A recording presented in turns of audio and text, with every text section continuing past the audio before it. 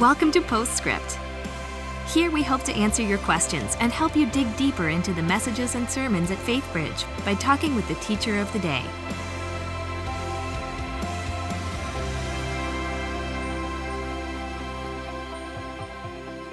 Good afternoon and welcome to Postscript. My name is Tyler Riley, high school pastor. I'm here with Adam McIntire, Grow Group coordinator, who just gave an incredible message wrapping up our Jonah series. And so, Adam, we do have a couple of questions. Great. If we can just jump right into it. Absolutely. So the first question is this. You talked about where Scripture references bearing your cross. Obviously, we don't have crosses today, so what exactly does that mean to bear your cross today? Right. Well, like I said, I kind of went through the first step, I think, of bearing your cross, which is allowing God to humble you and just breaking down your, any preconceived notions that you had, your previous worldviews, your own version of right or wrong, and then allowing Scripture and the Holy Spirit to begin to form in you like a new way of seeing the world, new perspectives, new sense of right and wrong, and what is just and what's unjust. And I think that also involves repentance, right? You saw the people of Nineveh repent, and I think in order to do that, we have to turn away, again, from our old ways of living, our old ways of acting, in order to embrace God's call. And beyond that, then it's this slow process of dying to yourself, which I think is a continual thing. It's something that you're going to be doing for the rest of your life. Like, none of us ever learn to carry our cross perfectly, right?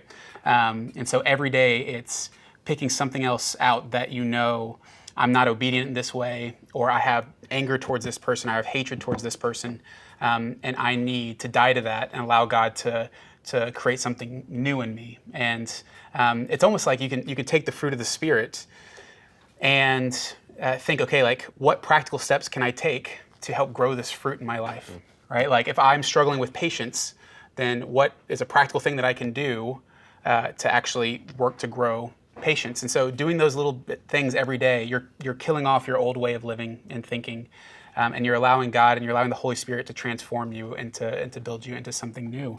And I don't think it necessarily means that you are going to die like as a martyr. Maybe.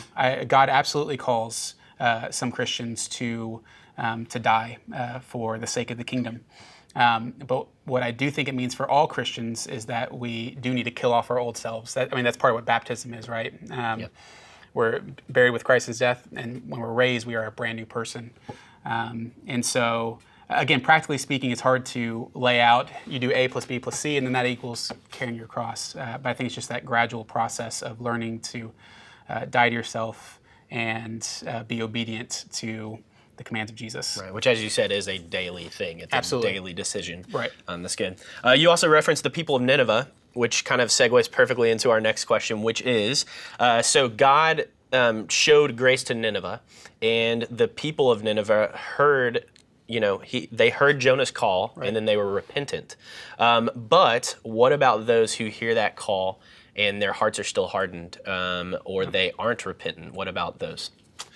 That's a great question. And I don't know if my answer is going to be very satisfying, because I think that a lot of Christians will try to speculate on whether or not a person truly repented and received God's grace and received Jesus and is going to be saved, or if they didn't repent and then what's going to happen to them. And we tend to speculate about that a lot, when in reality, if we really look at the message and the theme of the Jonah story, it's that God's grace is far more expansive than we could possibly fathom, and we can't begin to even start guessing who's in and who's out, right? And I know we like to think of that way a lot of times because we like things to be black and white.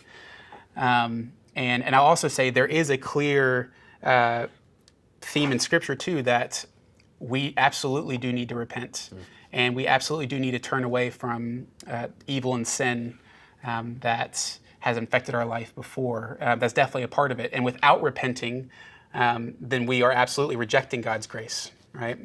You can't accept it without repenting. But at the same time, I don't know if we can speculate about what God is doing with His grace, basically. Like who He's giving it to, who, it's just, we don't know.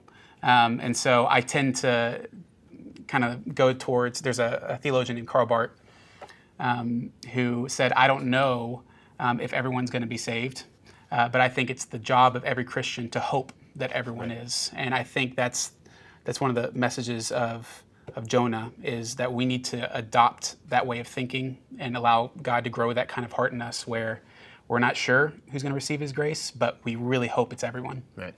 Absolutely.